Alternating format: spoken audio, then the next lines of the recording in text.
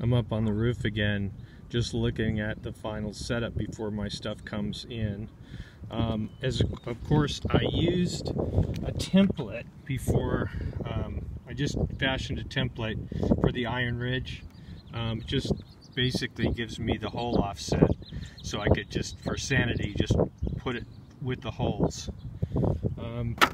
So you could see on the outline, I outlined in yellow crayon the proximate where the panels are going to end up, so I could gauge the interference, if any. And then what I did was this was the easiest place to get the access to the attic.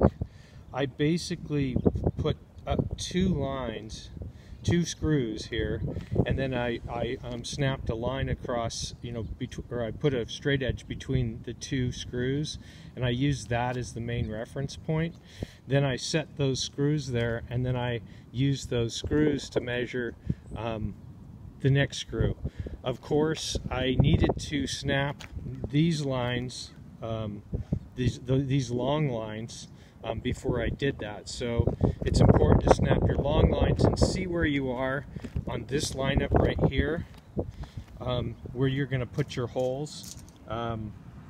So this lineup right here is critical, where the flashing meets the edge of the shingle, and that's going to be your main, that's one of your main constraints, where you're going to place your flashings. Of course, the other constraint would be, where your ceiling joists are.